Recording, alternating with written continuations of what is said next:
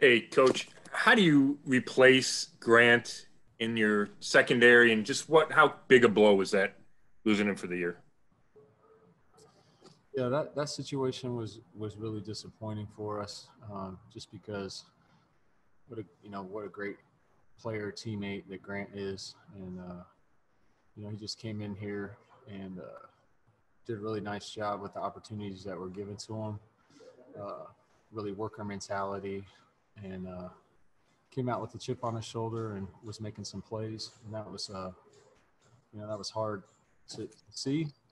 Um, moving forward, we try to be solution oriented. And I even talked to him about that. And I think it's been cool to see how he's been putting into his focus of, okay, it happened, I'm over it, and now I'm moving forward. And so we're trying to do the same thing as a team and as a defensive backfield is taking the opportunities we get, be solution oriented, and kind of move forward. I know Andrew's been the guy out there with the first team. Do you see him this late in his career still being able to be an every down safety for you? We're in the process of evaluation every single day, and kind of see what we put on tape. I think that's been a focus on for all the guys is that our identity is who we are on tape, and just with having a limited amount of time of evaluating these guys, like things change every single practice. So and we're trying to constantly evaluate where we're going to be, who the best pieces are. We're constantly trying to move them around, give them different looks at different things to see who our best 11 are. Nate Ulrich, your line is open. Coach, what is your evaluation of some of those, like Sheldrick Redwine, for example, with Delpit going down? Can he be a guy you think who could capitalize on an opportunity? Yeah, Nate. Yeah, it's been good. Sheldrick's getting some more reps, getting more opportunities. Just trying to find the niche for what his skill set is. It's different. Different safeties have it's kind of a position that's unique in that you can insert them in different spots, and just seeing what skill set he's best at. Whether playing in the middle of the field, man to man, down on the second level. But it's a unique position, and it's one of the reasons why I love it so much. But it's kind of just evaluating to see what Sheldrick can do, and how he competes with the group. And I feel like that that position group has a bunch of guys that are really competing right now. And then it coming in obviously to this job, you inherited Denzel Ward and Greedy Williams. What do you think about each of those guys and their potential as a tandem, and kind of hope for getting Greedy back soon? Right. Really excited about Greedy and Denzel. Just witnessing their work ethic every day and their attention to detail, and any opportunities that they have on the field, they're spending it working on their craft and working on the details, or their position is unique footwork, eye progressions. But if you guys are out, you can see anytime we have a special teams period, we're trying to do something where we're working on our game, and they've really bought into that, and I'm excited to see where they're headed. Mary Kay Cabot is next. Hey, Coach. I know you guys have the next man up mentality, and I do understand that. But just looking at your position and the adversity that you've had to go through in the last couple of weeks, I don't really remember one position group, just having so many things happen to it in such a short period of time. Even if you just take the one day with Grant going down and then Greedy walking off, and I think Stewart might have even left that day. Yeah. So my question is just, again, I know that everybody has to take these things in stride, but this has been a little extraordinary, hasn't it? Starting with the Kevin Johnson lacerated liver. Yeah, it was. I mean, that day, it's funny you mentioned that day. That was a lot that happened to us. But, I've spent a lot of time talking to our group about being a good player is bigger than, you know, our athletic traits, and being able to, I feel like football really doesn't produce character. It really tests character. And that situation is one example of that. And it's, especially with our guys, you know, we're going to go through the season. It's going to be tough, and we're going to get hit in the mouth, and it's, how are you going to handle it? So, you know, at first when all that went down, you could tell that there was a little bit of, oh geez. But then, you know, we came back and talked amongst the group and really talked them through the challenge of, what are you going to do if this happens to us? If your opportunity is called, are you going to be ready for it? Because I think in this day and age, as competitive as this league is, you're going to get one shot, and you got to be ready for your shot. And it was cool to see that the next day we came out and really competed and did well. So that was fun to be around, and it's something that I feel like for the group, it was something that they could learn, and hopefully we can take it with us moving forward. Are you hoping that you took all your lumps in a week and a half? And yeah, exactly, no doubt. No doubt. Thanks, Coach. Next, we'll go to Tony Grossi. Hey, Jeff, I think today was the 12th day of camp. I don't know whether it's 11 or 13, whatever it is. And we weren't out there today, but every time I've been out there, there's been at least one interception. It's either by the DBs or the linebackers or someone. Mm-hmm. My question is, one, do you have a number you could tell us how many total have been in camp? And two, is there any significant, how much significance is the frequency of the interceptions out there? Yeah, thanks, Tony.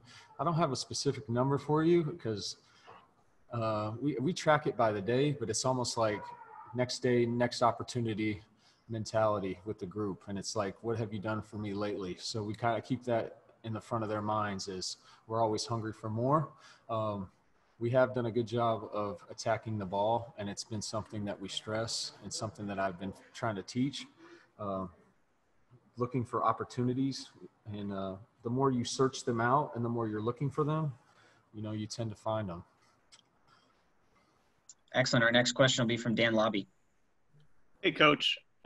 Just going back to Denzel, he told us that you guys are kind of working with him on a new technique. I think he said in press coverage. Can you kind of expand on that a little bit, what you saw and what you're trying to change? And then just in general, I mean, how good can Denzel Ward be? Thanks, Dan. Yeah. You know, with Denzel, he's obviously a good player. You know, he was a Pro Bowler 2 years ago. Very productive player. He has a great, you know, as far as his skill set and God-given abilities, he has them.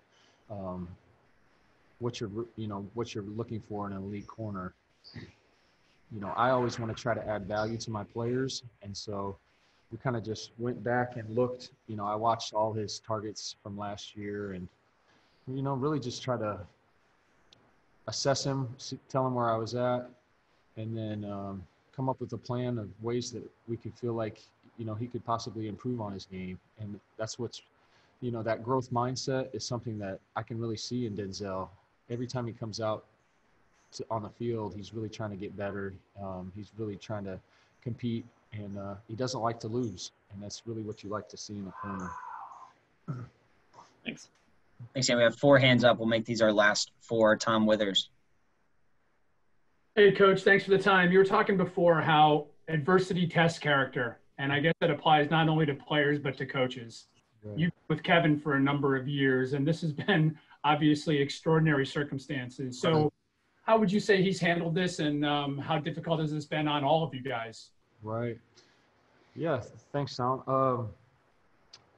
It's been, you know, obviously unique, and just with, you know, so many things that are going on in our world today that, you know, not only affect me, our players, but you guys as well. Just with COVID, you know, the civil unrest, political unrest, with all that, and then dealing in that environment, it's been fun to watch, you know, Kevin work.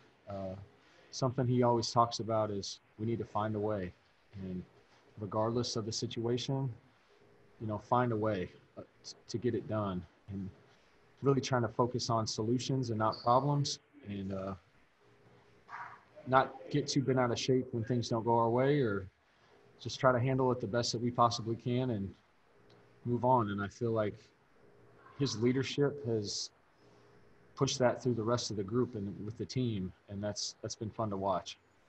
Has that always kind of been his way? I know this is his first time, obviously, in the head coaching role, but I'm sure you probably saw some of those character traits along the way. Yeah, absolutely. I've seen Kevin go through a lot, some very challenging situations as an individual coach, as also as like a coordinator or a leader.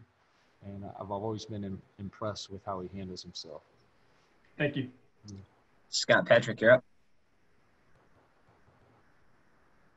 Hey, Coach, I know you talked about Sheldrick a little bit on the field. I was wondering, he's a member of that social justice committee. What's it like off the field? We didn't get to know him a ton last year as a rookie. He was kind of quiet. So what's he like? How does he embrace that role? Yeah. Sheldrick is he's a smart guy. He talked about, how he spent his off season, reading, trying to better himself. He would send me this summer, he would send me like motivational clips in the morning. It was cool. As far as the social justice piece, I think that's something that's been positive for our team. I've thought that, that's something that that Kevin initiated. I think it's good. It's in our world today, everybody wants leaders. I feel like you got to give them a voice before they can lead. And it's cool to see Kevin give that group of guys that voice for their team, and also, give them a little bit of range to move and give them some ideas to do so that we can, positively affect our community. And hopefully we can keep building on that and day by day take a little bit of chips and improve, our not only, our organization and the people in us, but just the world around us, and especially the community of Cleveland. Thanks. Next question goes to Aditi Kinkhabwala. Hi. On the sort of the cliche, the idea, iron sharpens iron, your guys are getting to go under a very premier group of pass catchers, both at wide receiver and tight end. Is there anything you can share about the way the two groups work together, or any of the receivers standing out in any way and how they're helping your younger DBs with what they do? And is there anything like that you can share? Yeah, I like that. I like what you said, iron sharpens iron. And it's like the more challenging the situation, it causes you either rise up to it or, you fail. So I've enjoyed the challenge of, covering those guys and our guys, and they don't take it lightly. And, every time they go out there, they're trying to prove themselves. And that's kind of the mentality that we want in the group. And so that's just, we want to compete, and we're getting to compete with some really good players. Excellent. Our last question will be from Mary Kay Cabot. Hey, Coach, just wondering, in looking out there and seeing Terrence Mitchell a little bit yesterday step in for Greedy, in the event that, that you have to throw him out there for the opener or whatever, I'm not really asking you for an update on that necessarily, but if he has to be your guy, how do you feel about Terrence's performance on the field, his leadership ability, and all that stuff? Right. Yeah, thanks, Mary Kay. Terrence has had a good camp. But he was one of those guys that was nicked up for a day or two. I think he's really honed in on the techniques that we're trying to teach, and he's been very coachable. He's a smart player. In the off season, he kind of really stood out, and we would try to continuously try to assess our guys. And in the off season, the way it was a little bit unique, but we would end up quizzing them, pretty much daily. And he was one of the leaders of the group, so he's an intelligent player. He's taken the things that he's learned during the off season and really kind of applied it. So he's made the most of his reps. He's had some plays on the ball that were impressive, and really excited to continue to work and evaluate him as we keep getting closer to that week 1 game.